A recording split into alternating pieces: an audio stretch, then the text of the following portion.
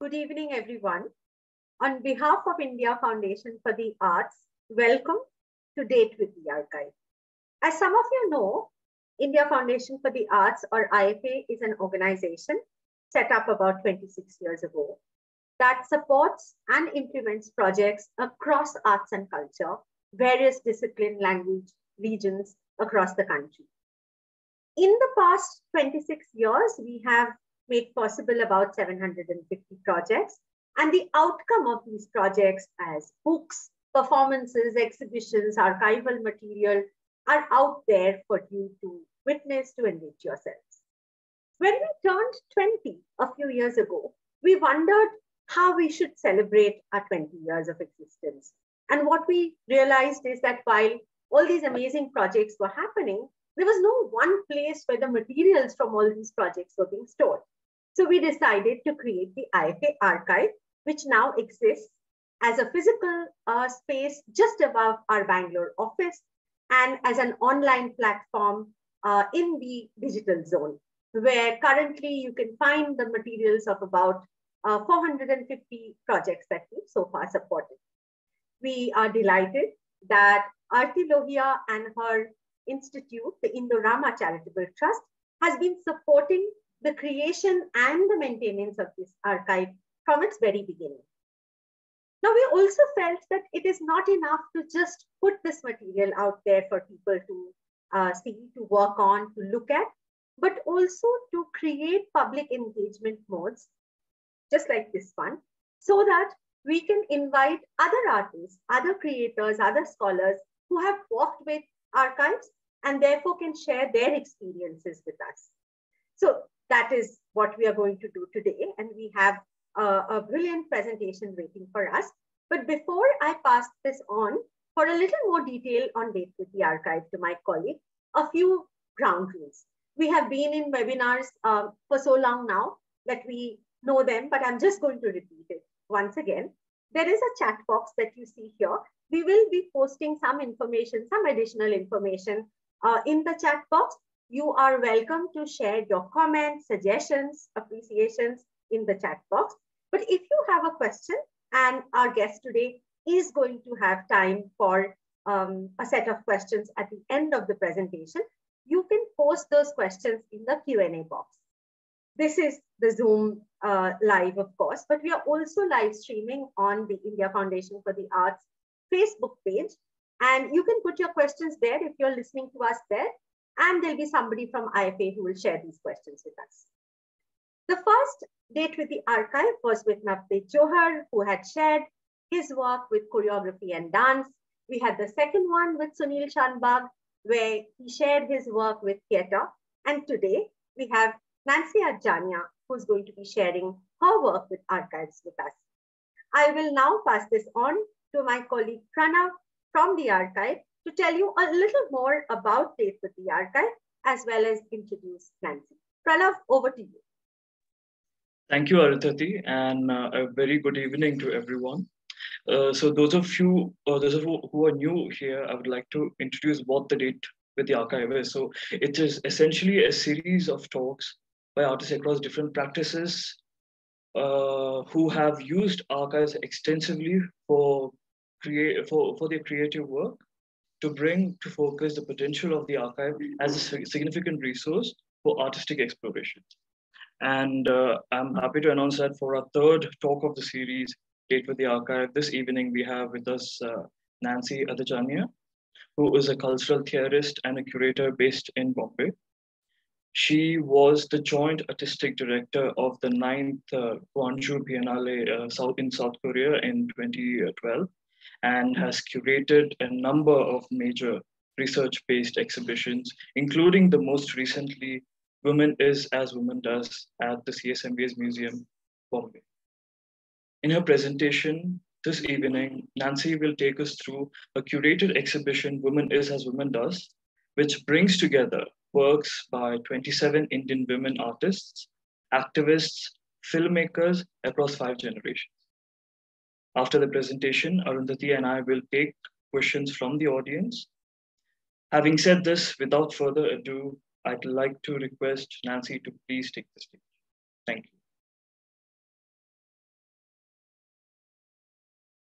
Nancy? Yeah. Yeah. Thank you so much, Pranav, Arundhati, and the IFA team. I'll just put on my slideshow.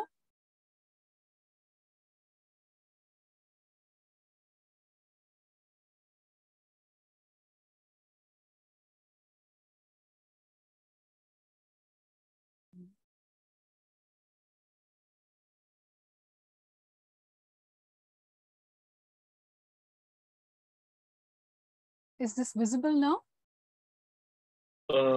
Not really, Nancy. Can you try that one more time? Yeah. Okay.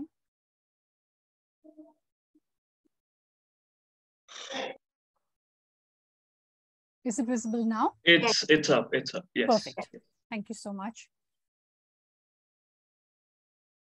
Wonderful. Yeah. So the exhibition Woman is as Woman Does continues till 16th October. And for those who haven't seen it, please visit us at the CSMVS Museum in Bombay. This exhibition is organized by the CSMVS in collaboration with the JNAF to celebrate the museum's centenary as well as 75 years of India's independence. I'd like to thank Mr. Mukherjee, DG of CSMVS, for the invitation to curate this show and for his steadfast support towards it. I'd also like to thank the JNAF team, Pooja, Tamara, and Kartik.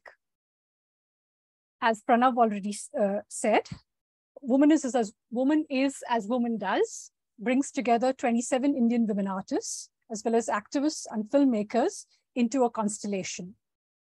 It takes the form of an intergenerational mapping. We see 5 generations of Indian artists, women artists, sharing the same space here. The oldest artist being Zarina, born in 1935, and the youngest, Alkavi Nanavati, born in 1995. When Mr. Mukherjee invited me to curate an exhibition devoted to Indian women artists, the expectation was that I show 5 to 6 well-established practitioners. To begin with, I asked myself whether it was necessary to have an exhibition devoted to women artists at a time when they are widely represented and salient on the Indian art scene. I was sure I did not want to show where I would be concentrating on a few star women artists. That is the default format of the Indian art world, which I wish to avoid. Having spent nearly 3 decades in the art world, and as someone trained in the social sciences as well as filmmaking, I was always saddened by how the art world emphasizes the cult of the individual artist over the interplay between the individual and the collective from which all culture is produced. Mr. Mukherjee has famously described,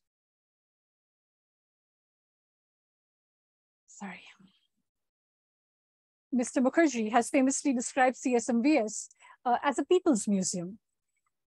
If it is a people's museum, we must have a show framed against the backdrop of a people's movement.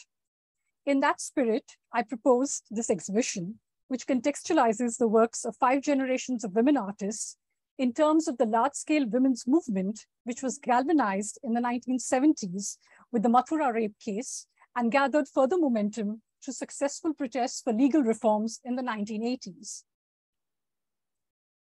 The show begins with an archival impulse, which is as much personal as it is political. The title of the show foregrounds female agency by referencing a seminal book that I read in my early 20s.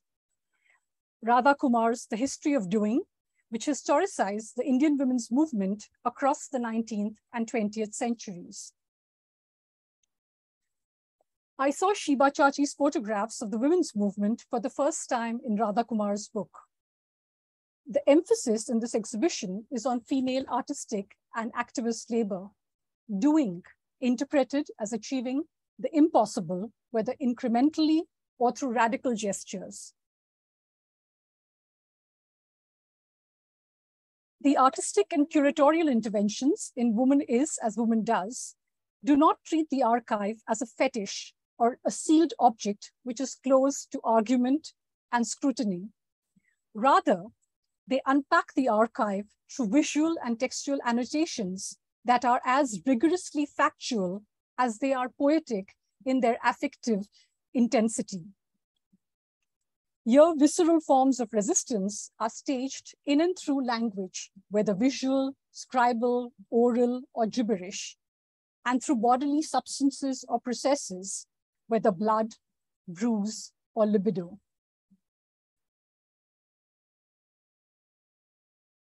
This exhibition does not consider gender as a static identity. The works in Woman is as Woman Does are inflected by an intersectional feminism. The participating artists belong to different classes, ethnicities, and caste groups. Those born to privilege are shown alongside those of Dalit or Adivasi origin. Artists who have concentrated on studio practice appear here with artists who produce zines and graphic novels, who've collaborated with subaltern artists, local communities, farmers, activists, and grandmothers. Such adjacencies between women artists of privilege and their counterparts from Dalit and Adivasi backgrounds rarely, if ever, take place in Indian exhibition making practice. This show functions as a corrective and as a counterpoint. Woman is as Woman Does takes its inspiration from the Marathi and the Hindi words for a movement or agitation, salwal, khalbali, or andolan. These terms are infinitely more active and sensorially rich rather than their anodyne English counterpart. It is such kinetic impulses that guide the works that I've assembled in Woman is as Woman Does. While not all the works in this exhibition are informed by an archival consciousness, some of them could be seen to operate from a sense of an expanded archival imagination, which is necessarily democratic, fragmentary, and intimate. Traditionally, the archive has been premised on the past. It embodies a record of continuity, it provides precedent, proof, and genealogy. But increasingly today, given the urgencies of the planet, people of any discernment and wisdom are focusing on the future, which is highly precarious. It is the retrogressive elements who are caught up with their authoritarian invocations of an imagined past. But anyone who cares for species survival or planetary renewal is creating a record for some imagined future. They are learning to look at the present with an archival consciousness already in anticipation of the future, so that when the plane of the present crashes, there will be a black box to pass on. There will be testimonies from the present which could help those who come later to understand what went wrong and what could be set right if the species were to have another chance. Woman is as Woman Does recognizes the weight of the past while challenging the present and summoning up a not yet future.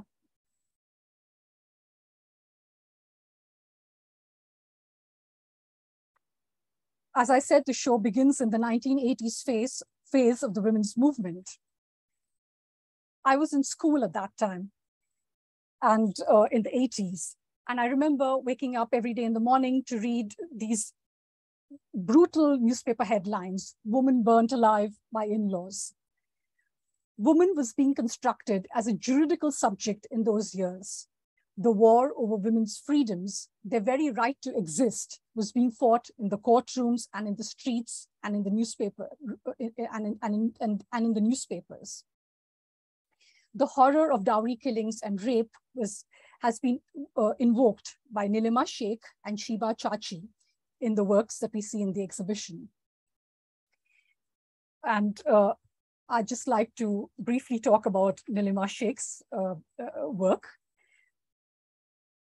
When Champa Grew Up was made in 1984, and we are showing a documentation of the work in the show.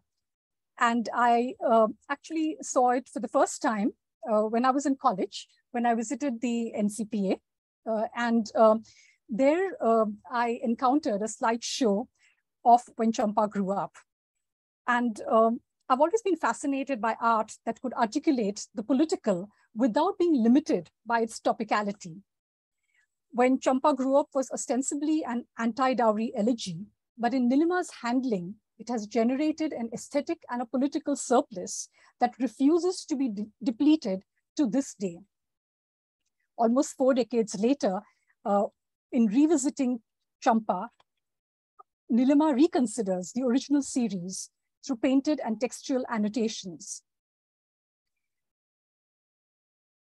This is a painting from the original series from 1984, the first one in the series. And this is revisiting Champa, made in 2022, especially for the show.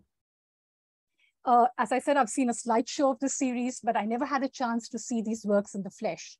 I tried to bring these works to the CSMVS Museum, but the insurance and the transportation costs were way too high to be able to bring these works to Bombay. And I thought perhaps there's also an opportunity in this. Instead of showing the original series, what is even more relevant today is to do a revisitation of the original work. And Nilima was very kind enough to take up this challenge. And I think that what she's produced is something extremely powerful, and it speaks to our urgencies today.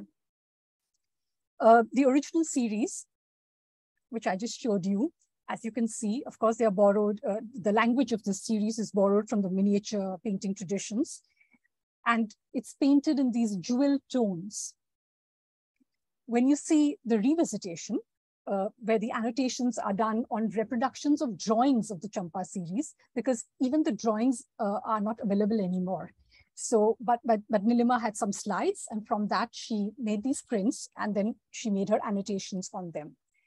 And in this revisitation, as you can see, it's bleached of color, and the color that you find appearing as a refrain, or what we'd call the antara, like the antara of a song, is the color red.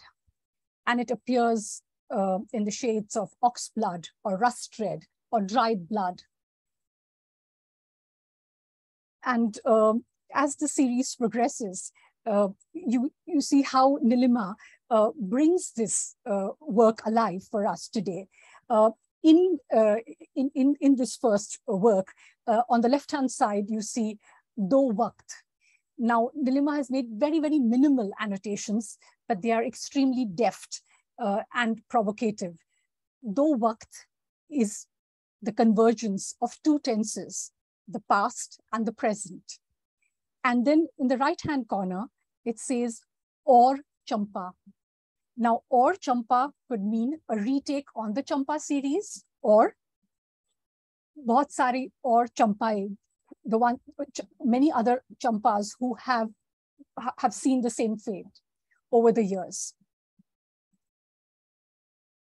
There's also another work, which I'm not showing here because otherwise my PPT would become very heavy with images. Is when Champa is taken to the bridal chamber, and where you'd expect this festive bunting and decoration on the walls and on the floor. But instead of that, in the revisitation, you find broken skin and bruises and wounds floating around in the room. And on these wounds, you have the word Dahej written.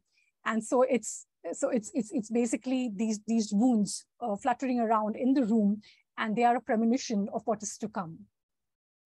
This is the last work in the series, and in this work, what you see is a group of people, basically men, who are just standing around passively. They're standing around a woman's corpse, which is shaped like a vagina, and of course they're doing nothing. But what you see on the painting is, again, marks, it is stained with blood. And importantly, as if it's like the roll of the end credits in a film, you have the names of the sites and the names of the women who have faced patriarchal violence. So you have Kathua, Hathras, Unnao, Nirbhaya, Aruna, Thangra, you have Thongjam Manorama, and so forth. And when the original series was shown, for instance, Nilima had used had accompanied each painting with the anti-dowry songs, which were composed by women's groups in Gujarat in the 80s. Now, when I first encountered this series, I was, of course, told very lovingly by male artists that this is an iconic series, and it is something that everybody must see and talk about. But what these male artists left out was that while they concentrated on the paintings, there were also these articulations of these women's groups. So in a way, while the paintings, the paintings show a mute Champa, where she's not able to fight back, the songs that Nilima used alongside the paintings very forcefully articulated the violence against women.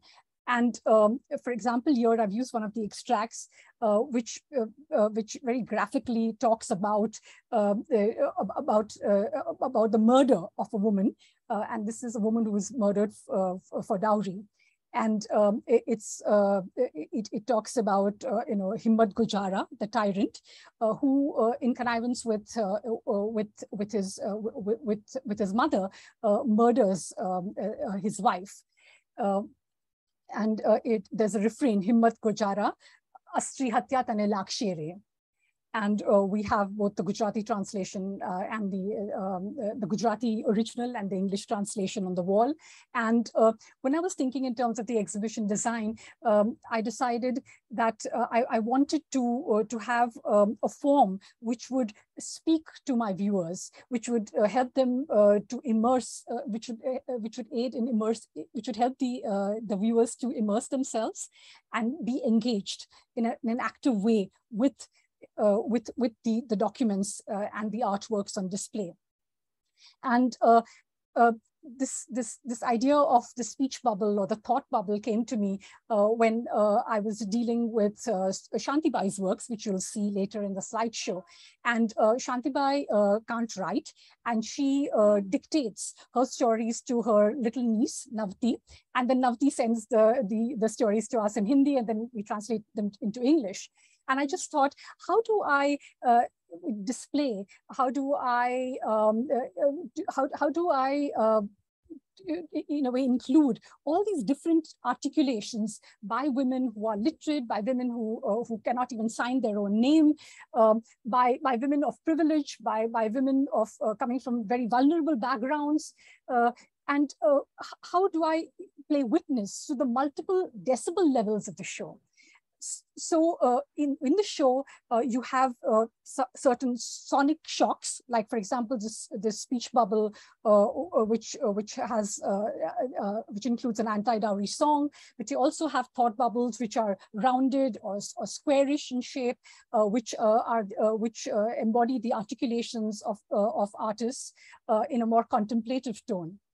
And even the walls of the show, for example, I just have these two accent walls. One is red and the other is yellow.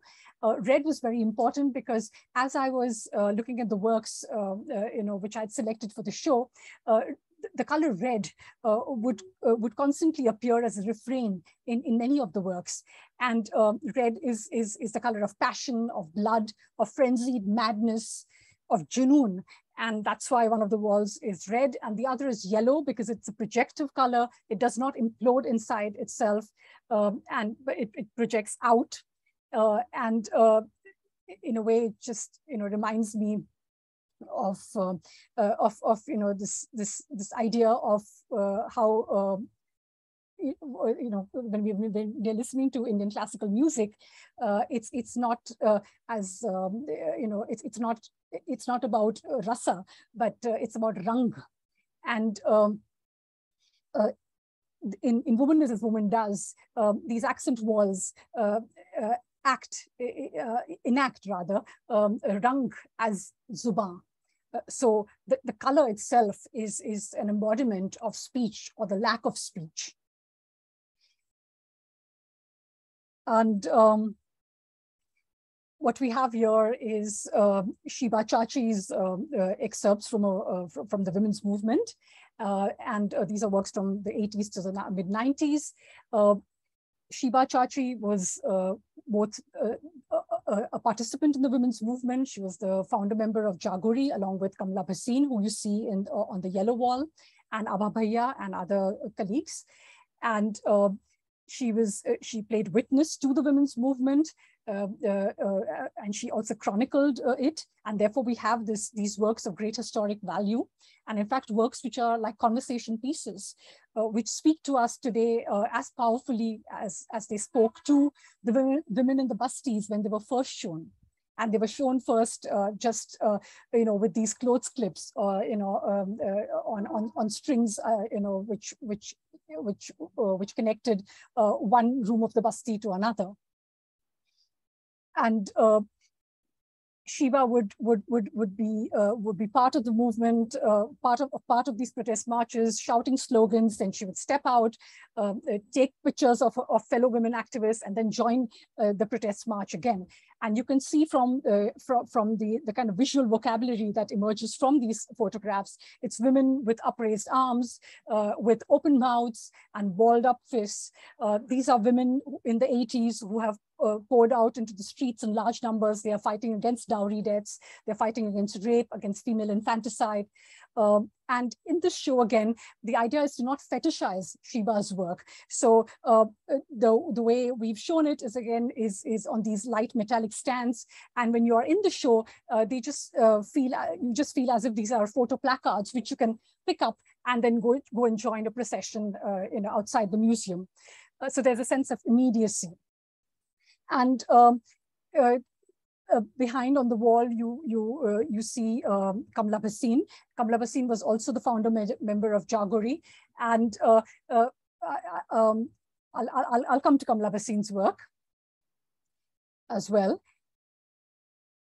But I'd first like to dwell a little bit more on Shiba's work. So this is a photograph of, which shows Maulaya Shri Hashmi enacting Aurat, which was directed by Jannatya Manch. And Aurat, the script was developed in 1979, and it was written by Safdar Hashmi. And he was influenced. The trigger for this play was a poem written by the Iranian revolutionary teacher Marise Emadi Uskui. And I wanted to also show you how when we talk about the women's movement in India, it's not as if there is one single movement. There are many movements and there are many feminisms. So on the one hand, you have a street play, which is photographed by Shiba, Aurat, in 1979. And then on the other hand, you have another street play, also photographed by Shiba, where you see these important feminists, Urvashi Butalia, who was the co-founder of Kali, along with Ritu Menon. You see Maya Rao, the theater actor, and you see the theater director, Anuradha Kapoor. And Om Swaha was also developed in 1979, and it was developed as a collaboration by women, for women, and it was developed between the women activists of Stree Sangharsh, along with Maya Rao and Anuradha Kapoor. And in subsequent iterations, you also see Rati Bartholomew in the photographs. And of course, many other feminist sisters. The reason why I also wanted to draw your attention to both these plays is that both plays were extremely successful, but one was written by a male activist, and another was written who of course is a writer with leftist leanings, and therefore his play is inflected with leftist politics. And on the other hand, you have Stree Sangharsh, which is a women's group which is part of the autonomous women's movement. So you see how both these plays inflect female agency in different ways. Here you have Shiva Chachi's photographs, and then you also have on the left-hand side, you have Arshi Irshad Ahmedzai, and you have pages from her blood book and from 2021. And Arshi Irshad Ahmedzai's ancestors came from Afghanistan. She was born in UP. She studied in Delhi at the Jamia Millia, and she was living between Delhi and Kabul, but now she lives in Germany. And when you look at her works, you might just ask, so why are Shiva's works placed next to Arshi's works? And the reason I was doing this was also a kind of intuitive connection with something that I said earlier, which is the expanded archival imagination. So on the one hand, you have works which are properly invested with an archival consciousness, like the revisitation of Champa by Nilima or Shiva's photographs from the 80s. And then on the other hand, you have Arshi, who is also creating an archive. But this is a personal archive. It's an archive which is recording her period pain. So every month for three to 4 days, when she's when she's menstruating, she makes a couple of drawings, a couple of paintings. And what's also interesting is the materials that you find within this show. As I said, there are zines, graphic novels, there are paintings, photo placards, performance videos, and even within the paintings, you have oils, watercolors. You have a work, you have Arshi's work here, which is made with ink and flower dyes and papier-mâché on Manzarpat, which is this untreated canvas. And in a way, it's the right choice because it's untreated and porous, it also can absorb blood. So it's perfect for these paintings on menstruation. And Arshi has these beautiful Urdu titles which go with the works. And in a way, so again, like with Zarina's works, you not only see the works, but you also read the works. And the titles are, for example, on the left-hand side, you see Ek Raat Ka Lal Khwab. So it's this kind of, it's a nightmare of blood that emerges on the wall. And at the center, you have a work which is titled Talq Zuban, which is this acidic tongue. And when you're going through your periods, of course, you have this acidic breath, you have backaches and stomach aches. And here you have Arshi, or Arshi's persona, rather, wearing this Talq Zuban, and this acidic tongue like a pendant around her neck. And then the last one, which is my favorite, which is Mashkola or Zameen Ka Ek Tukra. And Mashkola is, of course, a hot water bottle. It gives you relief, from your period pain. But even as you see this gold-smeared hot water bottle, which is meant to heal you, in one of her hands, she's holding this, flesh pink shard of earth, of Zameen, of earth, homeland. And you just see this very thin line of blood, contouring her fingers, which hold this shard of Zameen.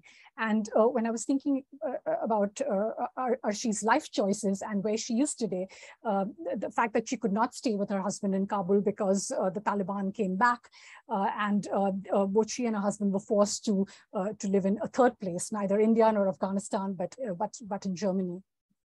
And it made me think, where is Zameen for Arshi? I mean, this entire body of work is exquisite, very powerful. And in a way, when you look at Arshi's work, you see a certain family resemblance with Nilima's works as well. You have Baran and Munis Ijlal's with sculptures, with paintings, and the motif of the procession, which is already initiated through Shiva's photo placards, is then in a way it rhymes itself within Baran's works. And you have these processions of refugees, these armies of refugees. There are pregnant women, there are disabled people, there are hungry people, and and these processions are accompanied by by blood moons, and the blood moon could be seen as a metaphor for eclipsed histories, histories from which the marginalized have been erased, violently erased. And of course, on the right-hand side, another one of my favorite sculptures, where you have a woman with a megaphone. And so this need to articulate oneself, to the need to shout out slogans, slogans which sometimes begin in poetry, or what begins as poetry can sometimes turns into slogans. This is just, one of those little things that, one does at an artisanal level in a show. And sometimes the viewers pick it up, and sometimes they don't, but it's important for me to do it. And so you have the shadow of Shiva's photo placard falling on the wall, which has Ita Mehrotra, who's in her early 30s, and her work is on the Chipko Andolan. And for me, it's almost like as if the dolphin is imprinting her child in her womb. So this notion of imprinting, of this notion of a sense of impress or imprint between generations is also very important for me. And it's not as if all the older artists know all the younger artists and vice versa, but I thought that if I create this multi-log between these artists, then this would become an interesting starting point for people to take these conversations ahead. So rather than just show, friendships which are already present in the art world and which have now sort of coalesced and congealed, I also wanted to create a dialogue between artists who don't even necessarily know each other or have not necessarily encountered each other's works. Ita Mehrotra's work is a comic scroll. It's called Forest Song. As I said, it's on the Chipko Andolan. And the Chipko Andolan in the 70s initiated ecofeminism in India. And Ita decided to interview Sudesha Devi. And Sudesha Devi is one of the pioneers of the Chipko Andolan, along with Gaura Devi and Bachni Devi. And normally when you read the history of the Chipko Andolan, you always hear the names of Chandi Prasad Bhatt and Sundarlal Bahugana. But you must remember that Chipko was a grassroots level movement which was led by women for women, and they hugged the trees, and that's the symbolic gesture, and that's why it's called Chipko Andolan, to save their trees from timber contractors who wanted to fell their trees, and timber contractors and government officials who came with guns to shoot them down and to destroy their trees. And in this comic scroll, what is also very interesting is, again, it's the gift of knowledge, which is then sort of bestowed from one generation to another. So you have Sudesha Devi giving renewable seeds to Ita to take them with her. So this ethic of renewable seeds, this ethic of protecting our environment for the future generations, that ethic, in a way, almost like a relay. As if in a relay, the baton exchanges one generation at the hands of one generation, and then appears in the hands of another generation. And these are some of the images from the comic scroll. On the yellow wall, which has films by Anupama Chandra and Uma Tanaku. Their film is called The Books We Made. In 2016, it was made in 2016, and it's about it is about the feminist press, Kali, but it's not just about Kali. It's about the friendships that are sustained within the women's movement, and what you see on the screen is this wonderful interlude where Urvashi Butalia, who you saw in Shiva's placard, talks about the book Sharir Ki Jankari, which Kali brought out.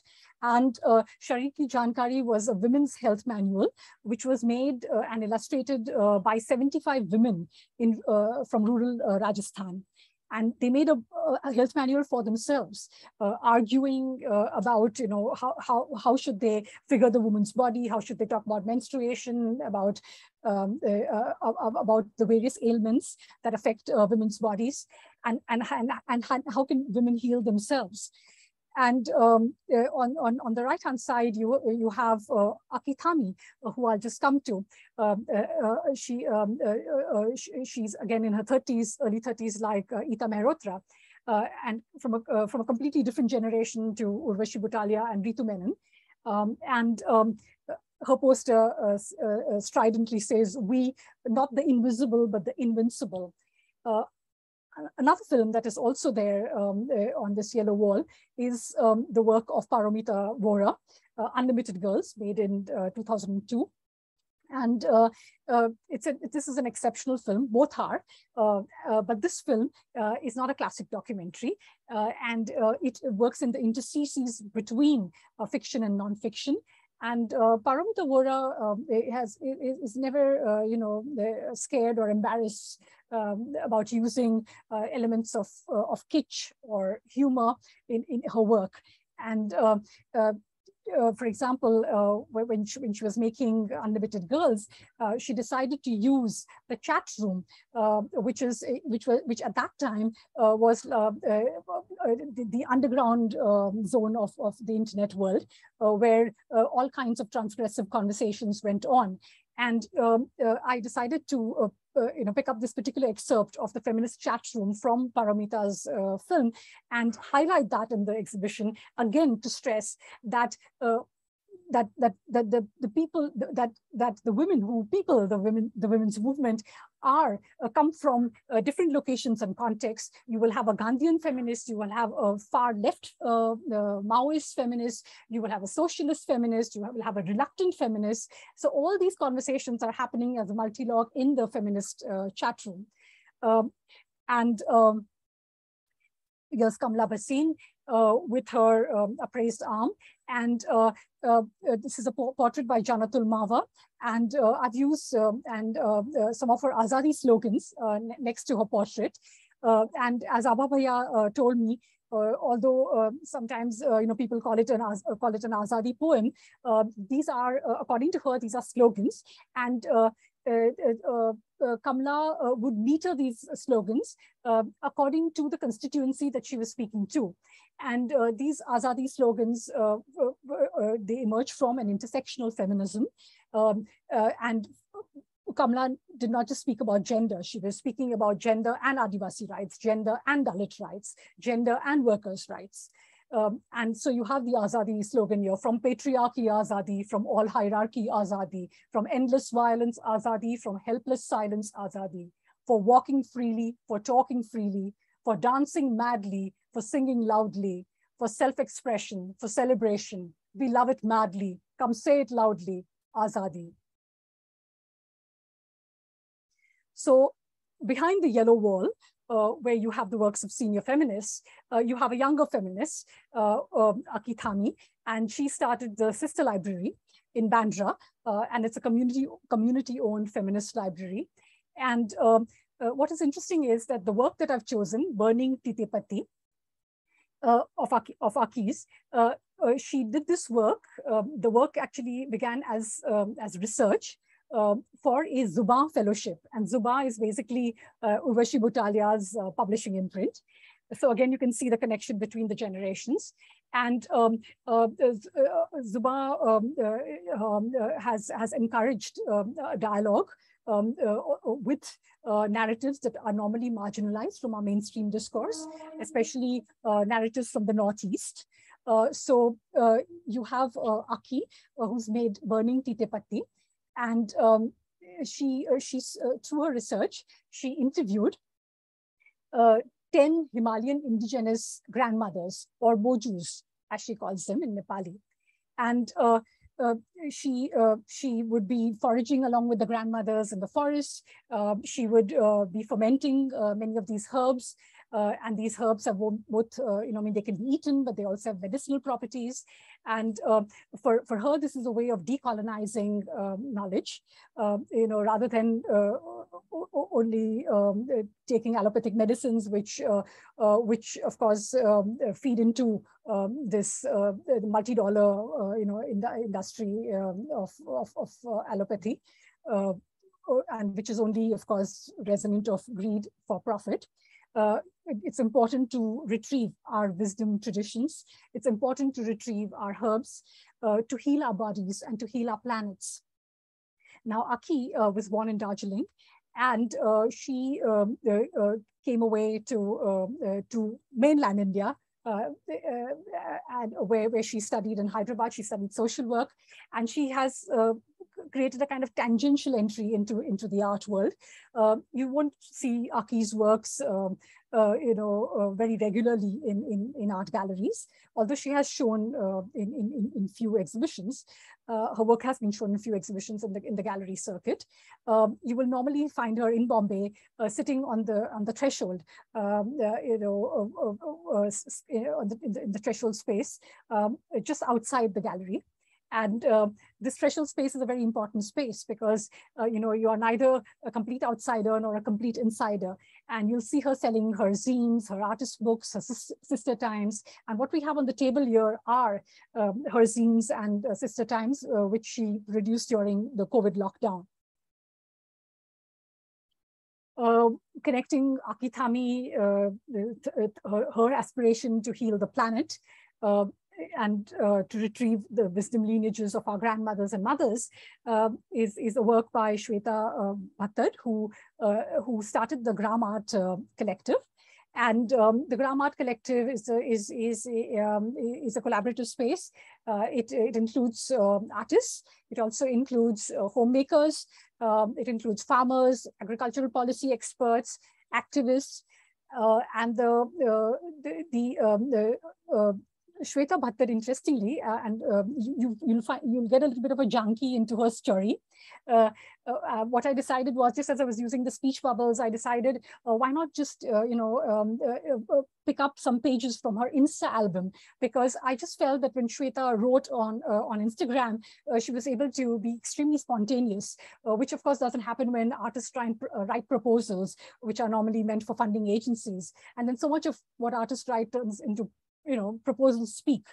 So the Instagram is also a mini archive. So I decided to pick up some pages from her Insta album, and that gives you a story of how she studied sculpture at MSU.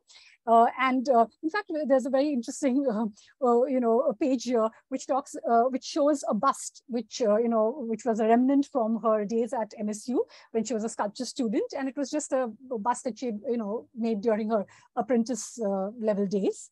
And it seemed to be there, along with a lot of other waste in this village, Bharat Singha, where the Gram Art Collective is located. And she had no use for this apprentice level work, but she decided that on the farm where they all work collectively, they needed scarecrows. So she asked her artist friends to paint this bust, realistic bust with garish colors, garish organic colors, and then they turned this bust into an art school bust into a scarecrow and put it up in their field, in their farm. This is also a way to show her transition from an art school student to somebody who works with productive politics. And there are many beautiful vignettes here. Like, for example, amongst these balloon wines, she found a heart-shaped grain.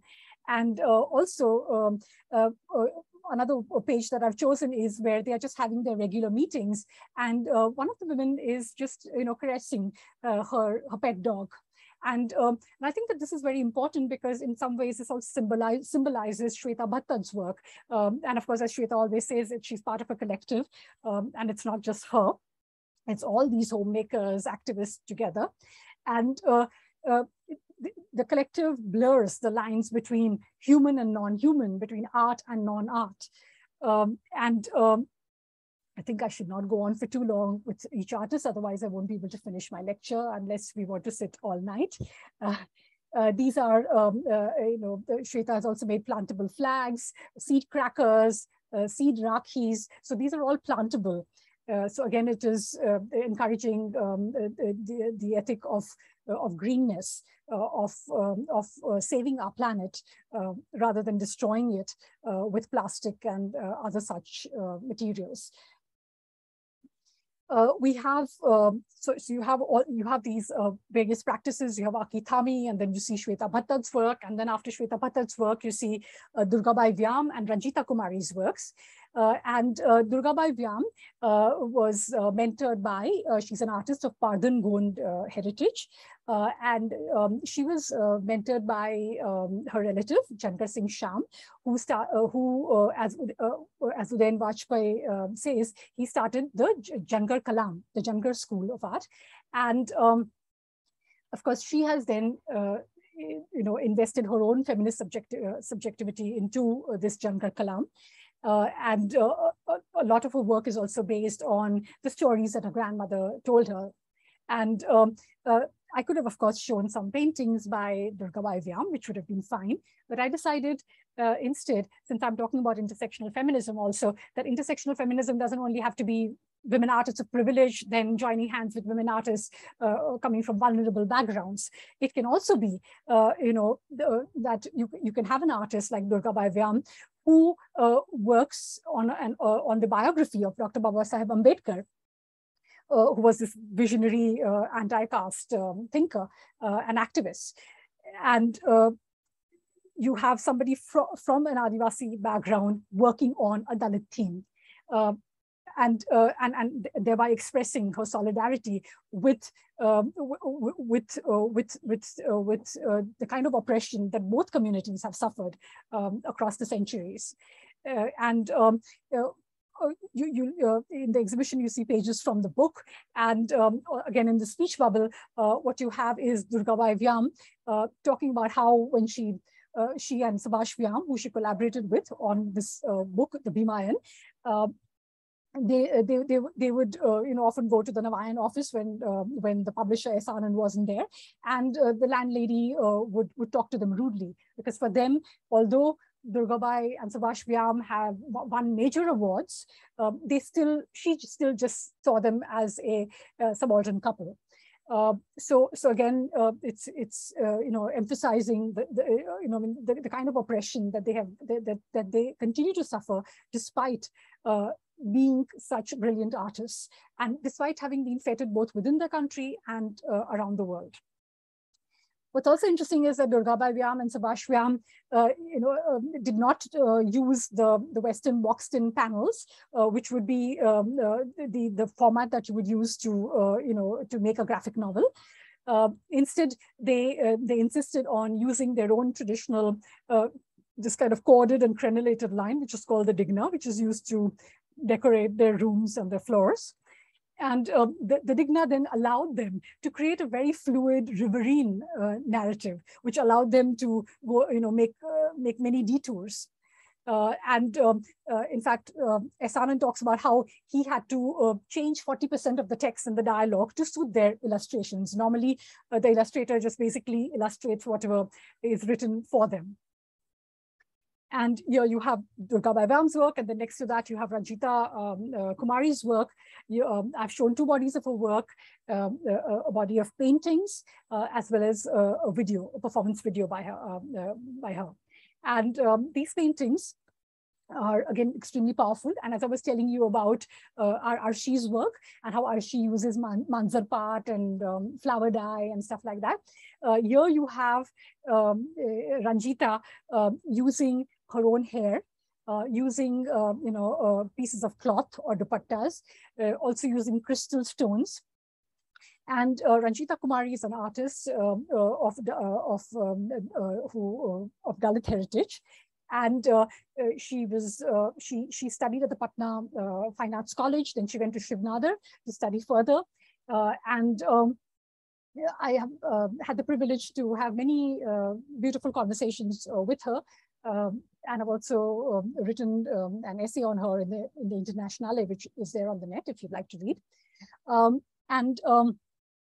I've often talked to her about the two different worlds that sort of, in a way, collapse in her practice. Her father's world. Her father is a Marxist Ambedkarite, and then her mother's world. As she says, her mother, didn't have the chance to educate herself, and it's the world of Alekhya. So it's not the world of books or the world of scribal tradition, but the world of oral tradition. And it is from her mother's world that she retains the gifts of making sujnis, of storytelling, of singing songs. And in these works, what is expressed are the repressions, the disquiets of domesticity. You can see how an ordinary detail, like just a dupatta which is hanging on the clothesline, it's running color, and of course we know that it's not just running color because the color is, as we would say in India, kacha, but it's running color because it's bleeding, and what is bleeding is not just the cloth but also the heart and the mind of the person who actually uses this particular accoutrement. And you have Gali Geet by Ranjita Kumari, and Gali Geet is it's a group song. They are called teasing songs. It's in Bhojpuri and Magahi, and it's sung by women from the Dalit community. And you'll also find, I think, our Ranjita's mom in this video, and of course all her relatives and her friends. And I really love this video because we've been discussing this. She's been on this for a few years. And what would in so-called civilized context be construed as vulgar in Gali Geet, what you find is women who are speaking about sex and sexuality and transgressiveness in an extremely comfortable manner.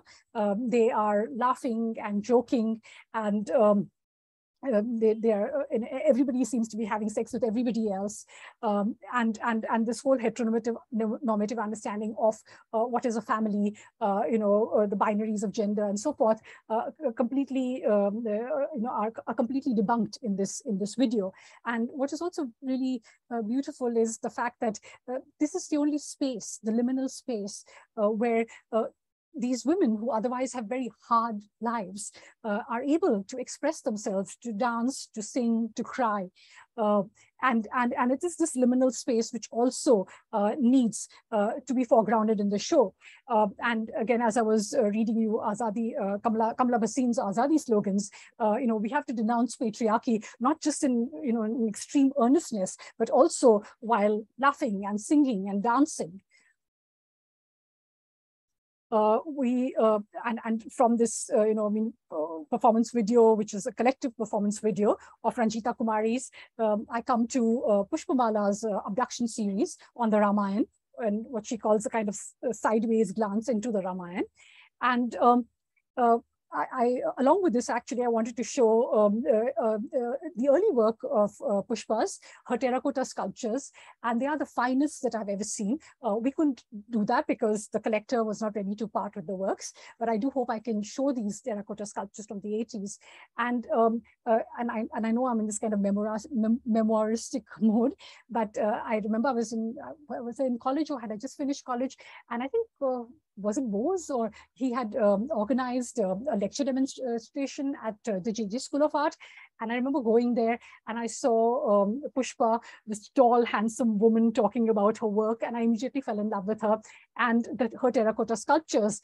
And they just remain on my mind screen, despite the fact that they were made decades ago. And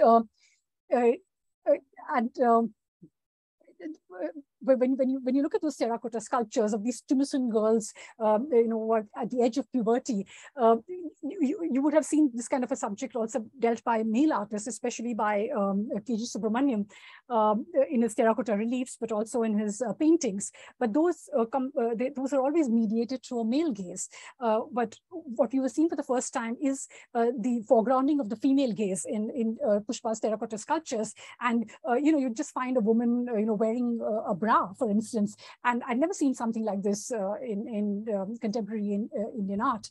Or one of my favorite sculptures, which is Girl with a Shell, and I hope one day to be able to show it and to share it with all of you. I mean, just to also briefly talk about the sideways glance into the Ramayana. As we know, there isn't any single version of the Ramayana. There are many Ramayans. There are hundreds of Ramayans, and they are told from different perspectives and from different locations within India. They are told by people of privilege. They are told by people of subaltern backgrounds. They are told by artisans, from Ratnagiri in Maharashtra. They are told by the transgender community. Stories from the Ramayana are told by the transgender community in Karnataka, and so forth. And one of my favorites in this, this triptych from the abduction series is the work by Pushpa, where, oh, I have missed that slide, is where she's enacting the persona of Sita, and she's she's looking at a reflection in the pond, and of course, as always, there is the male reflection, which immediately comes in to disturb this very calm and meditative moment, and it's the reflection of Ravan. But what is important is that despite this disruption of Ravan, the Pushpa persona or Sita is holding on to the frame of the pond. And by holding on to the frame of the pond, we could say that she's also holding on to the frame of the story. She's finding a way, kind of, again, edgeways to be able to also to make her point within the story, because otherwise, when we think about the Sita story, she's always defined by other male figures, which is extremely annoying. I won't go further into this, otherwise we'll be here for the whole night. So next one, along with Pushpa's performative portraits, you also have Vidya Kamat's spectacular photograph, and it's a tongue which is sort of stitched with this Zardozi embroidery. And again, this is very important work for me, because again, it's talking about different decibel levels in the show. It's talking about the zuba. How do we articulate ourselves? How much can we speak? How much remains unsaid? What happens when your tongue is stitched up? But also, along with questions of zuba and the spoken and the unspoken, there's also something tantric which is happening within this work. So there's a certain kind of underlying eroticism as well, and this is what makes the work not just kind of propaganda for this or that ideological agenda, but it makes it complex. As I was saying, in Nilima's work, or in many of the works in this exhibition, they leave behind an aesthetic and a political surplus, and therefore you can look at them again and again over the decades. These were works that, the earlier works that I showed, they were from the JNAF, the Jehangir Nicholson Art Foundation. I was just supposed to put together a few artists at the JNAF, but instead my show grew and grew, and now therefore I had to request for another gallery. And therefore, my show is staged between the Jehangir Nicholson Art Foundation as well as the Premchand Roychand Gallery. So those who are coming to the CSMVS Museum, please see both parts of the exhibition. This is the Premchand Roychand Gallery. And what you see here is a photograph of Sharmishta Rai. suspended from the ceiling. And on the red wall, you see Gargi Raina's work, Constructing the Memory of a Room. In the foreground, you see Shilpa Gupta's 100 hand-drawn maps of India. And on the right-hand side of the wall, you see other abstractionist works, Purvai Rai, as well as Zarina Hashmi. And I will come to the works of these female abstractionists and what I have called elsewhere the politicality of abstraction. But let me first engage with Sharmishta's work. When I was talking about the woman being constructed as a juridical subject and the women activists fighting against dowry, rape, and so forth, they were fighting for social and legal reforms, and these were burning issues of the day. So therefore, questions of sexuality, for instance, were not raised, or even if they were raised, they were not necessarily discussed as much as they should have been in the early years of the women's movement. And Ruth Vanita, the author of Same-Sex Love in India, book which was brought out in 2000, I had read a memoir of hers where she spoke about how, because in those early years, in the 80s and the 90s, although they would always, the feminists would always be chanting the slogan, "The personal is the political." She talks about how as far as a certain private aspect of her selfhood went, which is lesbianism, that particular private aspect of her life was something that could not be discussed, and therefore. She lamented the fact that the personal was not always the political in the women's movement, and of course, in later years, these discussions also became part of the women's movement, but it took time, and. Ruth Vanita was actually, I read Ruth Vanita and of course Madhukishwar as well in Manushi, and Madhukishwar has gone to the right, so the less said about her the better. But what is really wonderful is that Ruth Vanita has made major contributions to queer studies and to feminist studies. I just wanted to give a little bit of this background to also these discussions within the women's movement, and then show you Sharmishta's work. So Sharmishta belongs to a younger generation,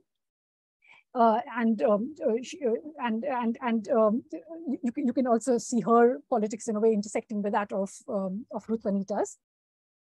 And what we have shown is basically Sharmishta Roy's photograph by Bikramjit Bose, and it was commissioned by Elle India magazine for their feature on gender in 2015. And I could have shown a body of Sharmishta Roy's, abstract work, which again, there's this way in which even her abstract work is queered by her. But I won't go into that. You can read some of my essays on Sharmishta. They are available.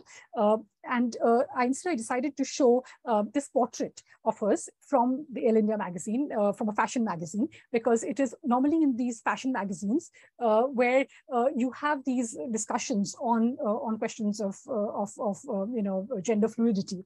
And this issue, discards gender binaries, and it was gender non-conforming. As you can see, Sharmishta Rai in this photograph, and I've always loved it from the first time I saw it, because it does not take on the victim, position, nor is it the position of an aggressor. What you find is just a confident stance of somebody who is effortlessly multiple and comfortable in her skin. And I move on to the corner of abstraction within the show. So I have this troika, Zarina Hashmi, so 3 different generations of female abstractionists. Zarina Hashmi, who's passed away, Purvai Rai, a younger feminist, and Gargi Raina, who is 61 years now, and Zarina Hashmi's. You see Zarina Hashmi's work on the monitor, and it's called House at Aligarh, 1990. These are etchings on paper. And although Zarina lived, for decades in New York, home for her was always Aligarh. And when she was 10 years old, the partition happened, and that trauma never left her. And therefore, in her work, you will see that she's always parsing the politics of belonging and exile. And you find that this theme of exile, of homelessness, is also picked up by Gargi Raina and by Purvai Rai in their works presented here. And again, you see the resources of Islamicate culture here. So you have titles where Zarina tells us that her sister asked her to sing a song. Her father comes to check on them at their home in Aligarh. Of course, she's dreaming about her childhood. Their mother is waiting for the motia to blossom. This subject is again parsed by Purvai Rai, and she made these two series during the lockdown. 2020 Error, You Cannot Claim This Space on the left-hand side, and Place of Worship Not Found, 2020 on the right-hand side. And Purvai Rai was making this work during the lockdown. This was also in the run-up to the violence that attended the construction of the Ram Mandir. This was also the time of the anti-CAA protests, the Delhi riots. And when you look at this work, on the one hand, you just think that these are archetypal cosmic diagrams. You see the mandala, you have a sense of doing a parikrama. You might also resonate with the form of the Kaaba in one of the works. But the title is telling you something else. And the place of worship not found. Is the place of worship not found because religious fundamentalists have destroyed the place of worship? Or is the place of worship not found because we have yet to build a place of worship which respects humanity of all hues, and which is not agonistic and which does not divide people? And the other body of work, also 2020 Error Not Found, that work resonates with especially the schism in that work resonates with the work of Gargi Raina.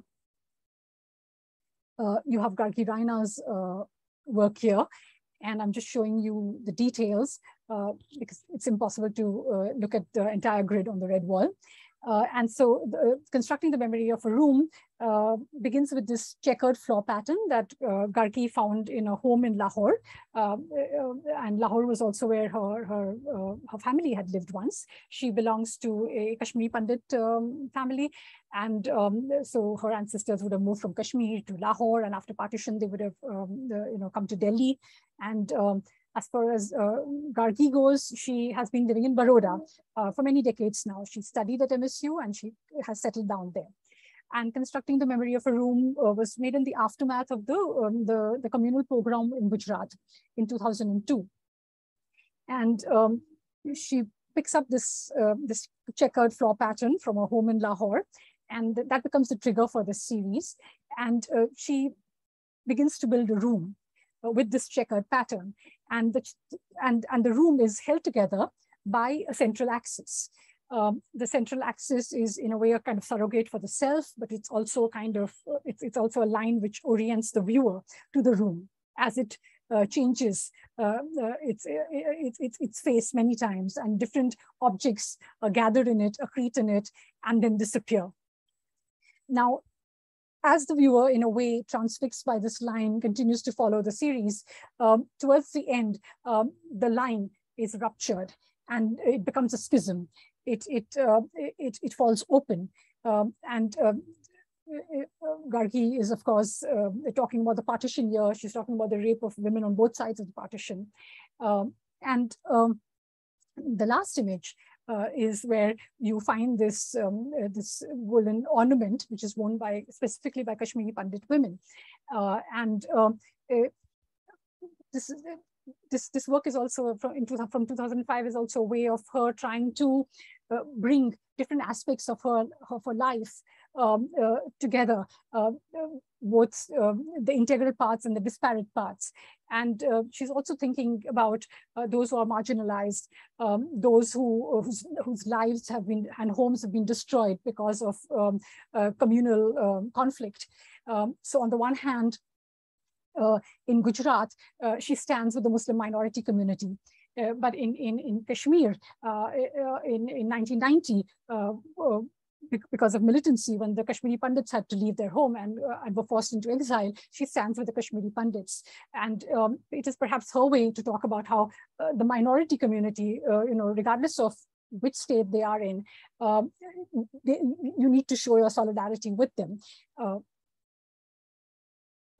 This is Shilpa Gupta's 100 hand-drawn maps of India, 2007 to 2008. You have this fan, which, and the breeze of the fan activates the pages of this map book. As the book flutters, you see maps which are drawn, very crude manifestations of maps, which are drawn by different people who Shilpa, had either met or who she sent an invitation to draw in this book. And some of these maps look like dancing dervishes, others look like a kind of flattened bird, or some of them look like a home, or like a disabled person. So each one, it almost looks like an artwork in its own right. And on the one hand, you could just look at these as kind of crude manifestations of classical, cartography. But on the other hand, these very quixotic maps also perhaps in a way signal or indicate the national imaginaries, the expectations of the citizens of India about the boundaries of this nation, about who belongs and who doesn't. You have Navjot's work, which from a distance, looks like this panoramic landscape, this is basically. But when you go closer, you realize that this, that this is, earth which has been almost as if the bowels of the earth have been turned, the trees are dead, and the water is contaminated, the air is contaminated, and this is a landscape from Bastar, and other areas from Chhattisgarh. And along with this spectacular landscape, you also see photographs from the Koila Satyagraha. So you have the villagers who every year go on a satyagraha to raise slogans and to fight against the excessive mining of their land. We have Gram Art Collective's Azadi Ka Batwa. Again, this is a plantable flag with constitutional freedoms inscribed on it, which again talks about how we need to be an inclusive nation. You have this photograph, which I've always been fascinated by, and I've also used in my book, The 13th Place. It's a photograph of Navjot and of Shantibai at the Dialogue Center, which they worked together to build, and also they have along with Navjot and Shantibai, there's Gesuram and Rajkumar and other villagers from Bastar who came together to create a place which is not supported by the government or by an NGO, but a place which is built by the artists, for the artists, but also a place to hold discussions between the artists and the other villagers, artists and activists, artists and municipal officers, and so forth. And what I love about this photograph is that you have two people with different levels of privilege. They are lingering at two ends of the table. And And the reason why I wanted to show this also was because I wanted to talk about how collaboration is not an angelic space. There are moments when there may be perfect understanding, and there are moments when there is a lot that remains unsaid, and it sort of piles up, you know, at the center of this table, almost like unrequited, you know, desires, and also, you know, that which remains unsaid. Conflict, but also love. And you can see this arrow of love in a way connecting Navjot and Shantibai. You have Shantibai's works here. I requested her to make a new body of work for this show. And I was asking her perhaps if she wanted to talk about her grandmother's stories, which are related to the healing of our planet, especially because she was making these works during the COVID lockdown. And her mother abandoned her as a child, and her father took her to her grandparents' house. So that's where she learned to forage and to also find new grains, and to sing and dance.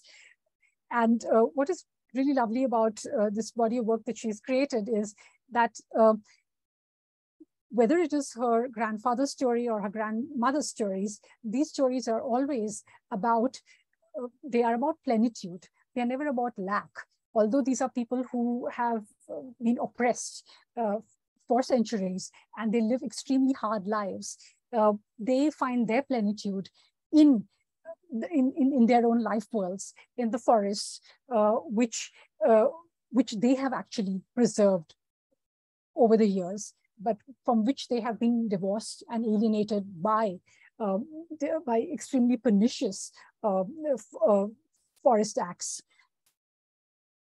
And despite all these hardships, for example, when you find one of these stories where she goes with her grandfather who hunts for some birds, and then the grandmother sells these birds to put food on the table. And again, it's all about just hunting as much as you need. It's not about, I mean, you know, they are not poachers. They are not greedy people who will just, you know, destroy an entire zone in the forest to make profit. So it's also about the humility of these people and the way in which they live in consonance with their environment, never looting it or plundering it, but always treating it with respect. You have Alkavi Nanavati.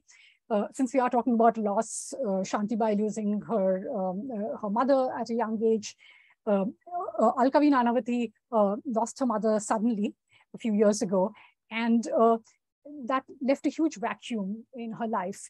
And she did not know how to deal with this grief. So she started, you know, to shred her mother's clothes, her saris and her blouses, and then to weave them and crochet them and put them back together. And these, she calls them her emotional experiments. These are cathartic acts. And in Alkavi Nanavati's works, you will find that she works in multiples. Because she comes from a printmaking tradition, you will find that she works in series, and along with this printmaking pedagogy that informs her work, there's also the resources of her of the Islamicate culture. And by these resources, I mean this act of dhikr, which is repeating the name of God, of immersing yourself in the name of God. So again, as you can see, you know, there could be different forms of pedagogies, but also your home ethos, your home languages, which also in a way leave their imprint on your work. There's Gauri Gill on the right-hand side and Sosa Joseph on the left-hand side. You have Sosa Joseph's work, Pieta, and this is not a Pieta which you know, which is sort of subsumed in some kind of a theological inevitability. It's a Pieta which strikes terror in your heart. It's not a Pieta which evokes pity. Instead, what you find is extreme grief anger.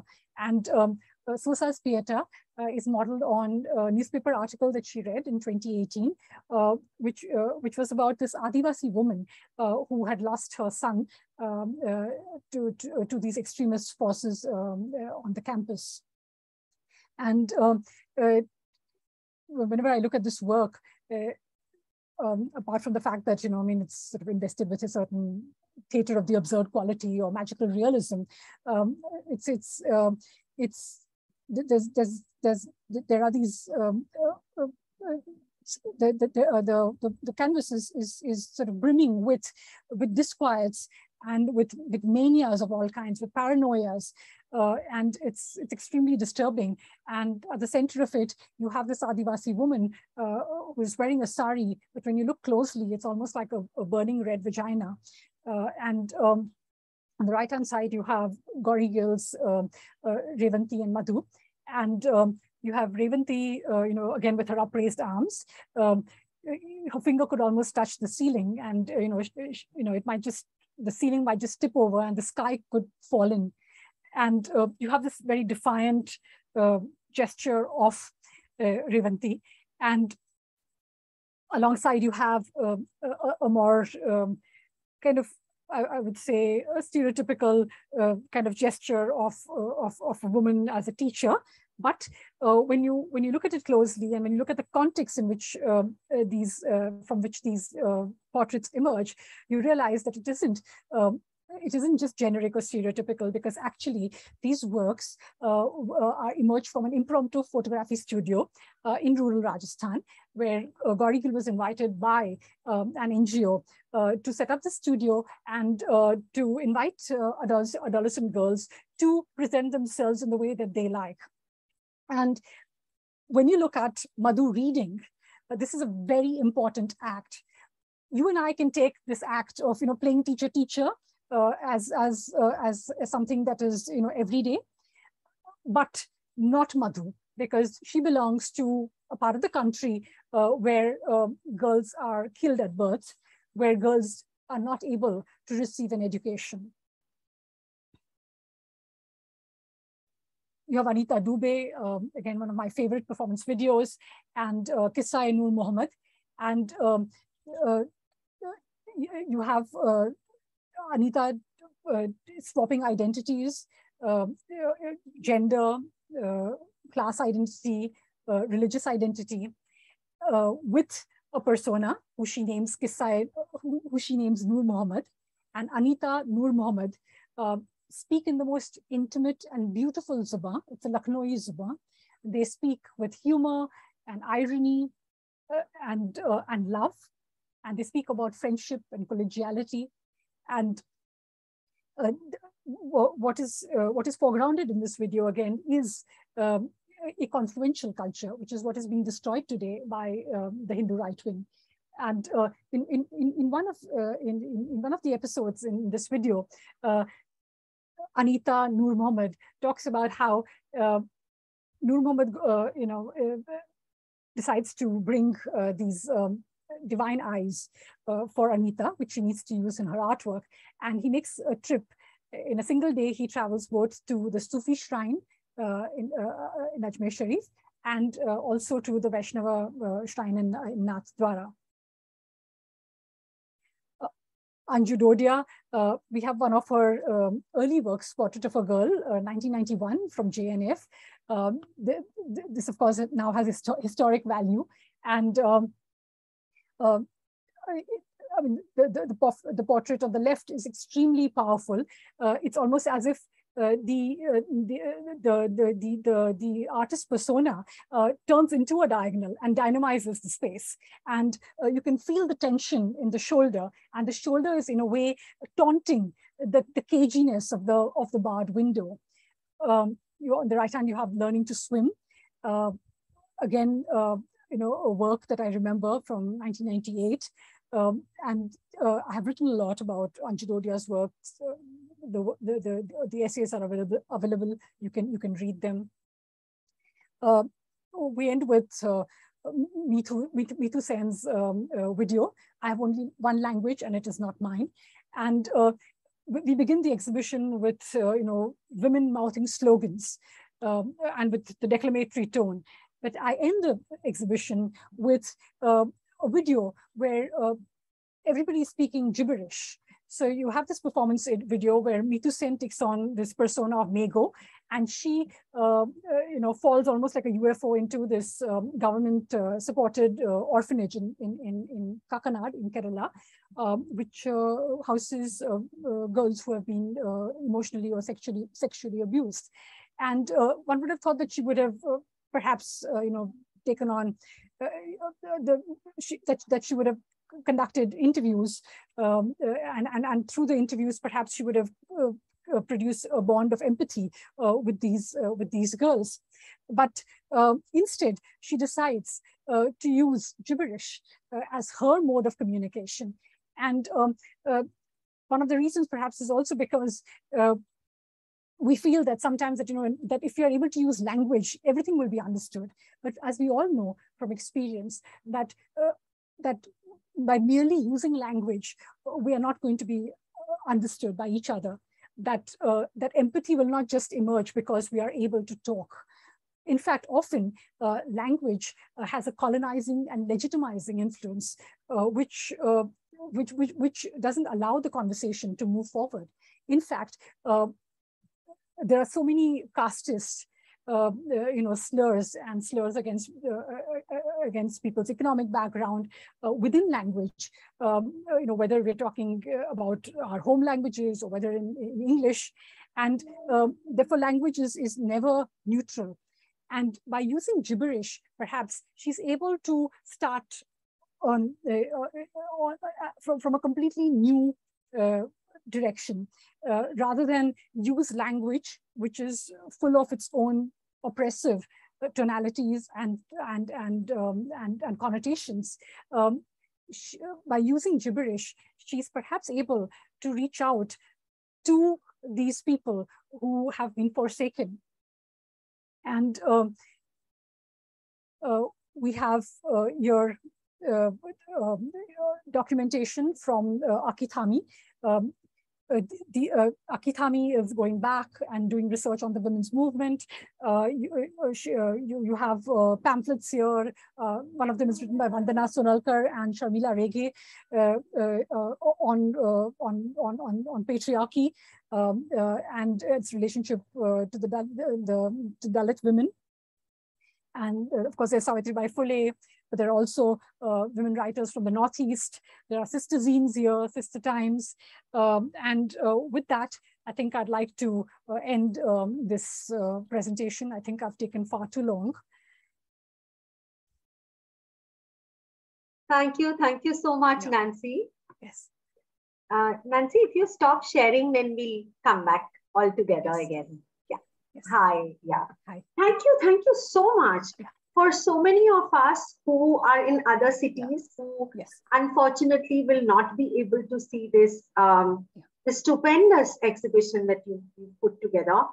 This not only gives us such a detailed look at different aspects of the exhibition, but with these stories, with these little asides, thanks so much. You've created this world within which this exhibition exists, which is the past many years of various kinds of women's movements that have touched us across different registers, and at the same time are also finding this opportunity to speak to each other. So thank you very much for sharing that with us and our audience. Pranav and I each have one question, so we are going to start with that and maybe then see what questions have come in from our audiences as well. Yeah. Nancy, listening to you, I was thinking that this itself is an archive, right? The fact that we are recording this talk, this is a talk we will go back to. We, other artists, scholars, young students will go back to even look at this material. Now, I was just thinking that given that in India, we are not so good with archiving, that we do not have often the wherewithal, the resources to actually archive artistic work, artistic stories, the backgrounds of these work. Because so many times in your storytelling, you told us that, this wasn't available. Nilima had to look at the slides and then, bring this out. Now, for so many reasons, these things which should be in archives are not there. And you've had to go dig, talk to people, find out, go across board to make this happen.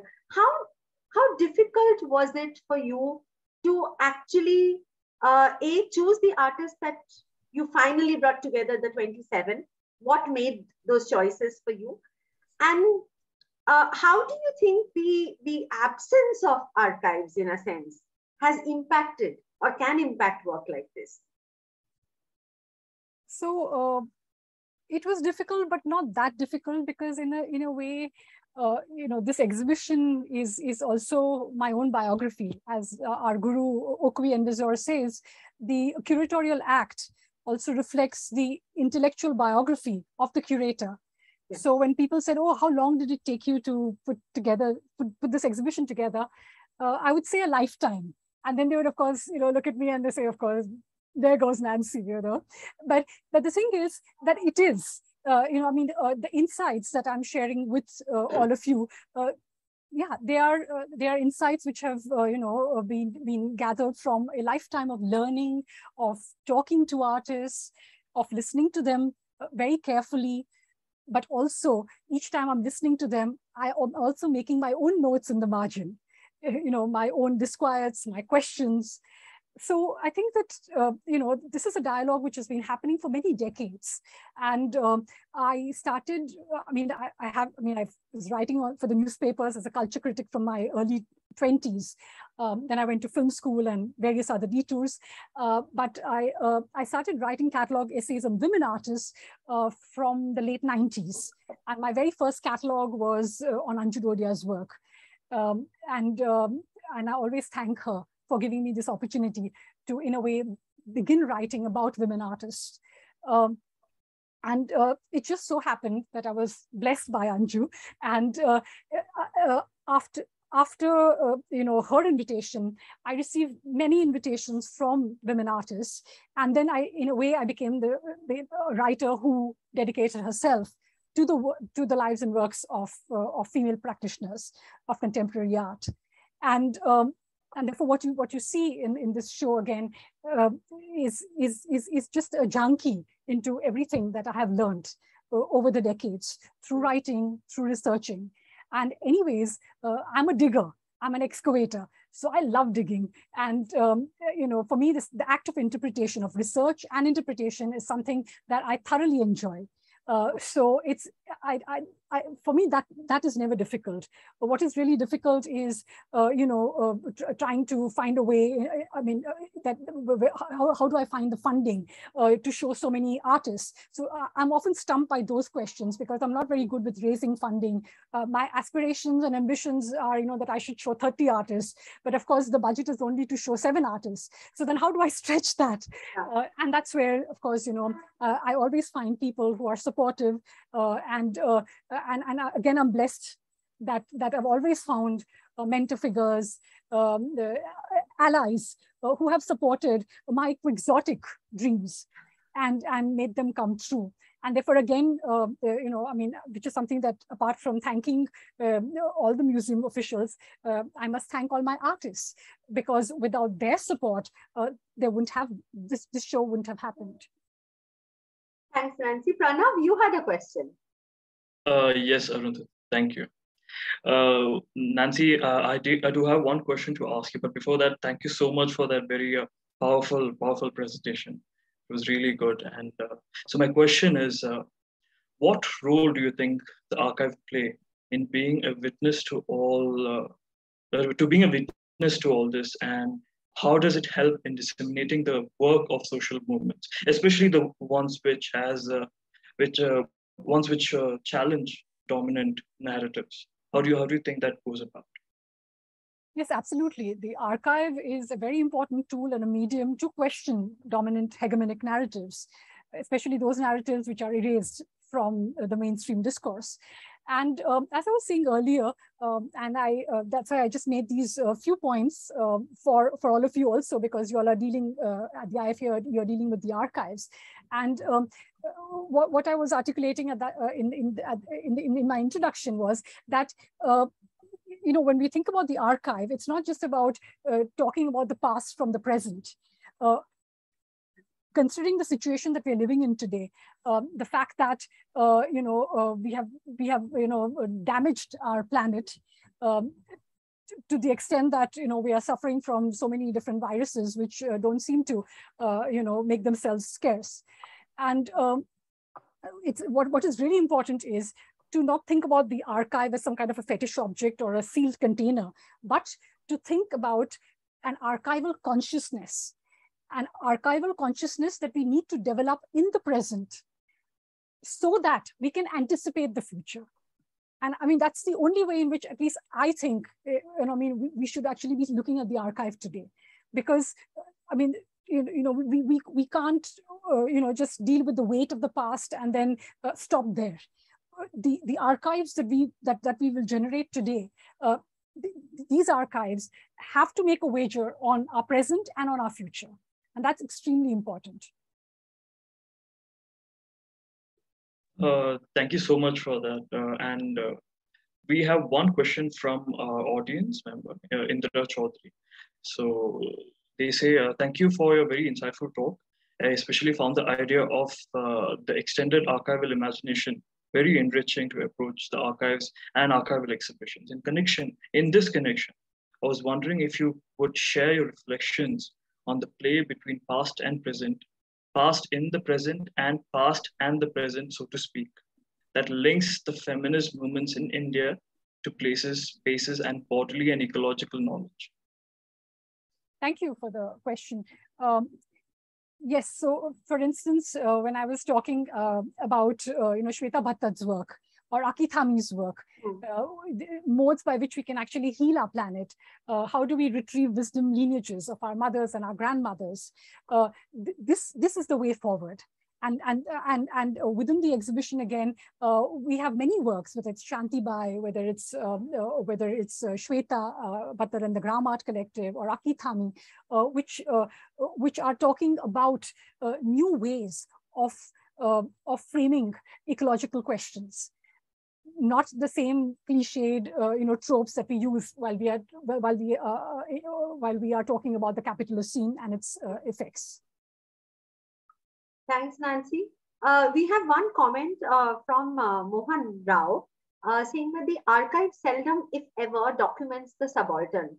And I was thinking, since we don't have any other audience question, maybe just ending with one question to you, that, when we also think of archives or the way we are building the IFA archive, we realize that for everything that you choose to put in the archive, you have to choose because of resources, because of your curatorial decisions, everything that you choose in, at the same moment you're choosing out a certain body of work. And I think that goes for everything. We are a funding organization, so we are grant makers, project implementers. We have to choose project from proposals. You are a creator, you have to choose a body of work to put out when you think of an exhibition. So when we imagine the archive, and if we imagine the silences that are in the archive, how does one deal with those silences not becoming completely frozen in the way we understand the world?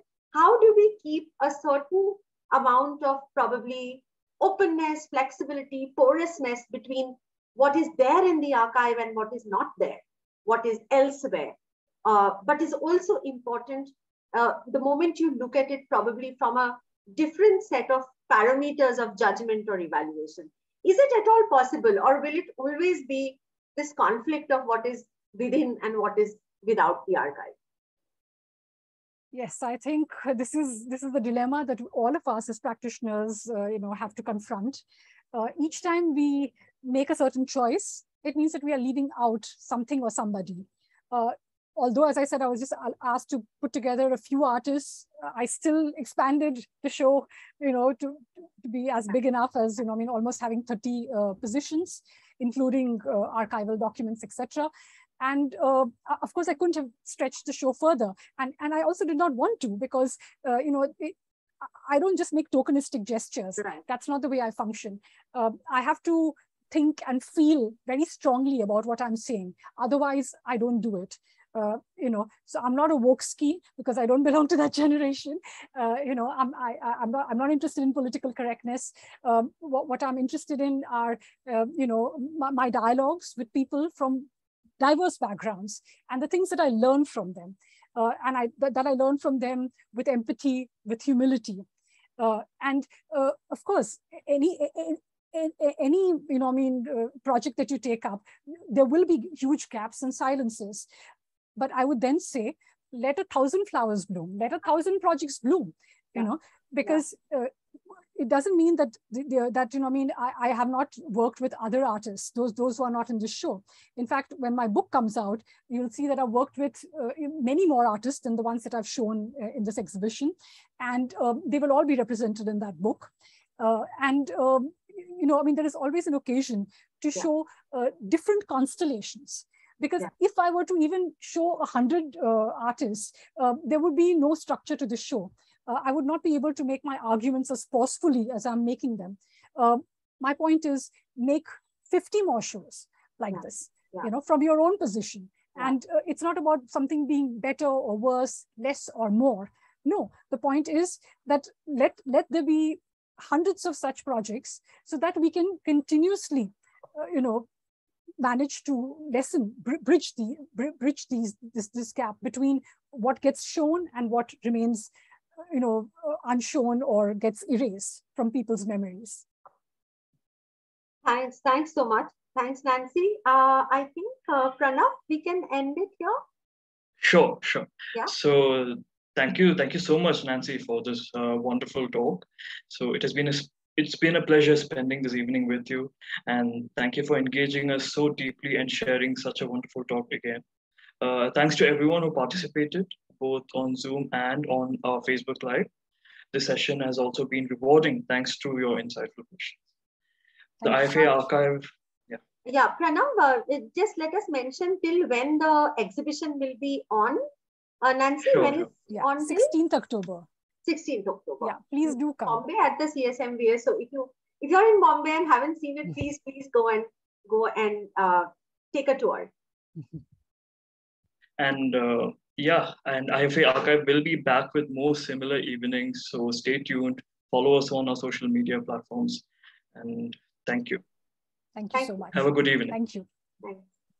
Bye. Bye.